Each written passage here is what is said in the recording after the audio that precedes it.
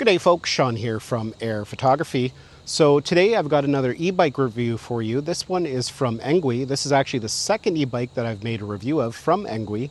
And I'm not quite sure if that's how it's pronounced, but that's what we're going to go with. Now I am not a specialist when it comes to e-bikes, so this is going to be more of a user experience review. I have ridden several e-bikes over the past couple years, so I have a lot of experience with them. And I'm just going to kind of let you know what I think about this one. Now this one could be particularly of interest to some people just due to the price. Right now this is currently $799 on their website. This is called the L20 2.0. It's their new generation. This is a 750 watt e-bike and it can peak all the way up to 1125 watts. As you can see, this is a step-through bike, so it's easy to get on and off of, and that can be super important to some people, especially if you have mobility issues, joint issues. This thing is easily mounted and dismounted. And it's also a folding bike. Again, that can be very important to some people. There's lots of different styles of e-bikes, but I really like the folding ones because when I'm out camping, or if I want to go check out some trails in a different city, this thing folds up fairly compact and you can put it in the back of your car, in a trunk. But not only that, if you're a person who lives in a small apartment, this thing folds up pretty small and it can easily be stored in a closet. Not everybody has a garage that they can store a big mountain bike in, so a folding e-bike like this can be very important to some types of users. Now this e-bike can achieve up to 80 miles of range. Now that is going to depend on the amount of pedal assist you're using. Of course, if you're using full throttle with zero pedal assist, that's going to be greatly shortened. There are 5 levels of pedal assist, so it depends whether you want a good workout or you want lots of help going up hills and different things. You can set it accordingly. Down here in the back, it is equipped with a 52 volt, 13 milliamp hour battery. So you got lots of power there, but it's still fairly light and manageable. It is removable, so you can take it in and store it if you need to. And for myself, when I'm going to be loading this in the back of my car, depending on how my back is feeling, quite often I'll take the battery out before I fold it up and load it up. That takes quite a bit of weight out of the bike, and it makes it a little bit easier to manage. It's a 7-speed bike equipped with Shimano shifters, so a nice quality shifter. That's pretty standard across most e-bikes. It has mechanical disc brakes, and it has an extremely bright, colorful LCD screen. Makes it very easy to see even on bright days. Gives you all the information you need about your battery, your speed, the power consumption, and the pedal assist level. Over here on the left handlebar, we have a nice big switch for adjusting your pedal assist level. That's also your power button and how you change settings and turn on the front light. Of course, it's equipped with a bell, which is very important for safety when you're riding on trails. And it comes with a 3-amp charger. With the 3-amp charger, you can have this thing recharged from empty in about 6.5 hours. Now, for the price, $799, there's a lot of features that you just don't see on bikes of this category. First of all, if we take a look at the seat post here, there's actually a shock built into the seat post. Usually that's an upgrade you have to purchase separately, but this comes standard with it. So that's a really, really nice feature. And I would have to say, out of all the e-bikes of this style, this is probably the best seat that I've ever received on one. It's a nice wide seat and it's very cushiony. I'm actually quite pleased with this seat. I've mentioned that in some of the other e-bike video reviews that I've done, that the seat's usually the first thing that I upgrade. But actually with this one, I don't think I'm going to. It's actually quite nice. Of course, we also have shocks on the front there to help absorb the impact if you're riding on a trail system, and you can adjust them. They are adjustable there on the front forks. Now this is considered also a utility bike because we have a back rack and we also have a front rack.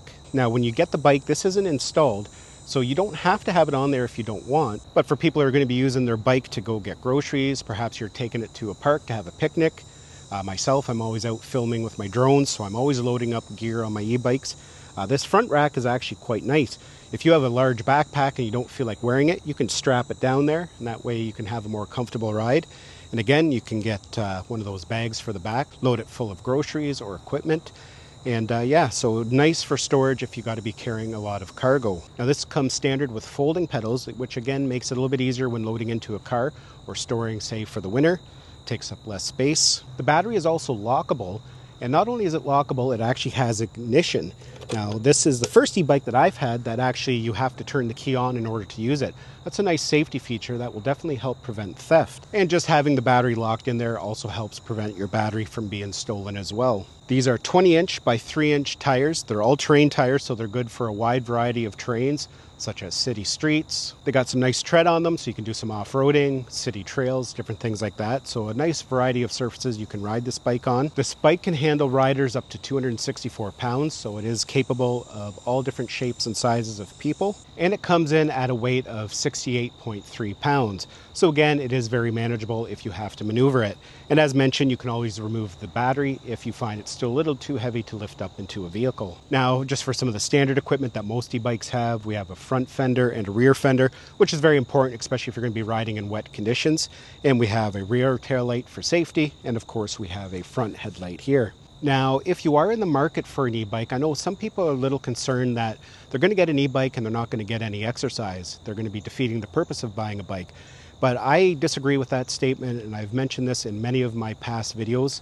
If you are a regular to my channel, you know, a year and a half ago, 2 years ago, I weighed 420 pounds. Now I'm floating around 180 pounds. Now that change is from many different things, a whole lifestyle change, my diet, but I also started getting a lot of exercise. I started riding my e-bike almost every day, and you can get a really good workout on them. As mentioned, we have pedal assist, so if you just want a little bit of help, you can leave it on pedal assist 1, and you're still going to get a good workout, a good cardio workout. You're going to work your muscles. And e-bikes are just fun, so you just want to get out all the time and ride them. Especially if you're a person who has joint issues, joint pain, knee pain, back pain. Having an e-bike can help alleviate some of that because you're not putting so much stress on the joints. And you're still going to get out, get some fresh air, get moving. So I'm a big believer that e-bikes are just as beneficial as a regular pedal bike. Not everybody will agree with that statement, but from my own experience, I believe that 100%. Now, one nice feature that isn't quite common on a lot of bikes is that this actually has adjustable handlebars. You can see we have a clamp there that I can undo, and we can raise it up and down. So if you're a taller person, you can easily adjust the seat and the handlebars to fit your body shape. That's a feature you just don't see a lot on these entry-level e-bikes. It does come in 3 different colors. This here is the black version. They have a pink version, and they also have a nice green version as well. Folding this bike up is super easy. We have a latch here with a safety on it. Just pull that down. We fold the handlebars in. I like to lower the seat all the way down. On this side here, we have another latch. We open that up, and it's just a matter of bringing the front over, just like that. You can fold up the pedals and then just go and lift it up into your vehicle. So yeah, folks, that is the Engwe L20 2.0 folding e-bike. It's a pretty impressive bike for $799. Nice and portable, lightweight. I think for a lot of people who are looking for an entry-level e-bike, this could be the perfect choice. Well, folks, I want to thank you for taking the time to watch this video. Hopefully you enjoyed it and found it had value. Thanks a lot for watching, and we'll see you in the next one.